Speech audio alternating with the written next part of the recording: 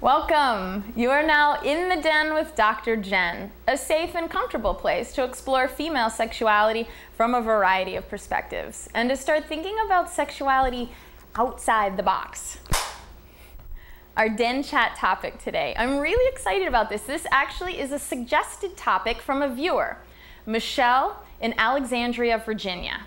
She writes, "Last night I was watching Sex and the City, and I noticed a common subplot in the episode, waxing the cooter, which made me wonder if you would be doing an episode on what women do to their vaginas to make them conform to some unrealistic standards of beauty.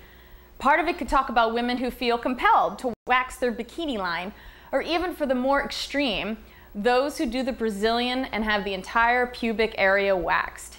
In Vaginas We Trust, Michelle." Thanks, Michelle. That is a great topic suggestion, and thank you so much for writing. So our topic today is hair, and how and why so many women remove it in sometimes painful and time-consuming ways. This actually reminds me of a conversation I had once back in college with a guy who was annoyed by women who chose not to shave their armpits or legs. "It's just so unnatural," he complained. But obviously he was confusing what is biologically natural with what is culturally natural and acceptable.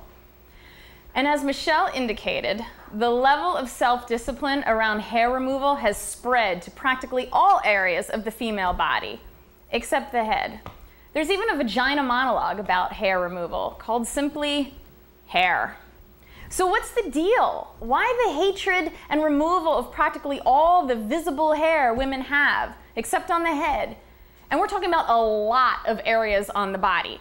Toes, feet, legs, thighs, bikini line, genitals, belly button area, areola, underarms, chin, upper lip, sideburns, eyebrows. Gah!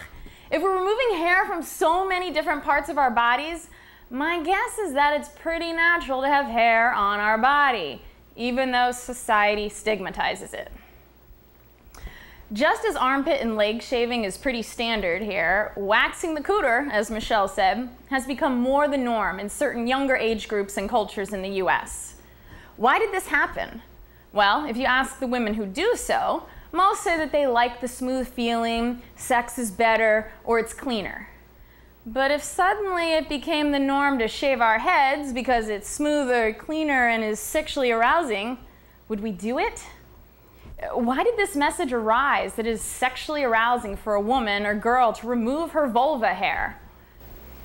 Trends come and go, but this one seems connected to our obsession with youth and presenting women in infantilized ways, and praising the ideal of the feminine as hairless, in contrast to the masculine. But if men are naturally masculine and women are naturally feminine, then why so much work to achieve these? Because it's scary to be different and outside the norm, especially when it comes to beauty standards that we've learned to define ourselves by. And the thing is, if you're spending a lot of time and money on hair removal products and services, that's okay. You're in good company. Lord knows I struggle with this too. But just make sure you know why you're making that decision in the first place.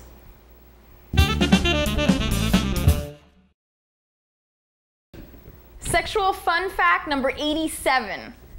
Who was the famous female Mexican artist in the early to mid 20th century who painted many self-portraits and frequently included her facial hair, mustache and unibrow, that she refused to remove? Any ideas? Frida Kahlo. She was unapologetic for her appearance, even when it didn't match ideals of traditional beauty, and her personal appearance and pain were the subject of much of her highly acclaimed artwork. And I think it's refreshing to see images like this that are more a reflection of reality.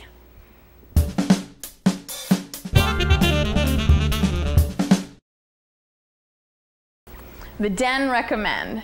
So my Den Recommend today is this really rockin' new waxing product called Bush be gone. Bush be gone, apply directly to the bush. Bush be gone, apply directly to the bush. Bush be gone, apply directly to the bush. Bush be gone, apply directly to the bush.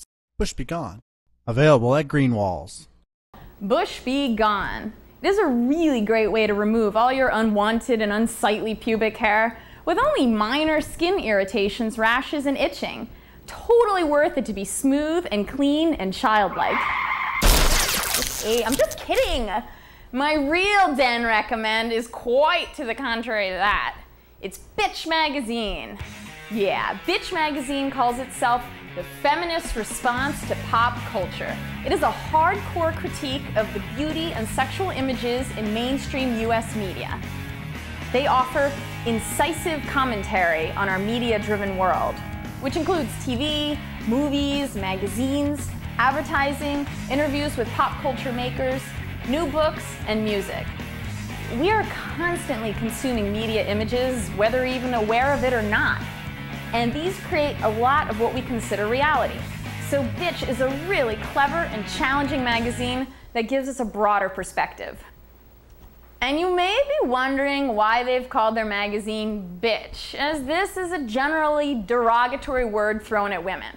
Well, as they explain on their website, when it's being used as an insult, bitch is an epithet hurled at women who speak their minds, who have opinions and don't shy away from expressing them, and who don't sit by and smile uncomfortably if they're bothered or offended. If being an outspoken woman means being a bitch, we'll take that as a compliment. Thanks. Yeah, I think I've been called a bitch a time or two in my life. It's nice to reclaim words like that, so they lose their wounding power. So if you have any questions or comments about trimming the bush or being called a bitch, visit me at DrJennsDen.com or email me at Jennifer@DrJennsDen.com. So stand tall and strong, stroke that hair, and be kind to yourself.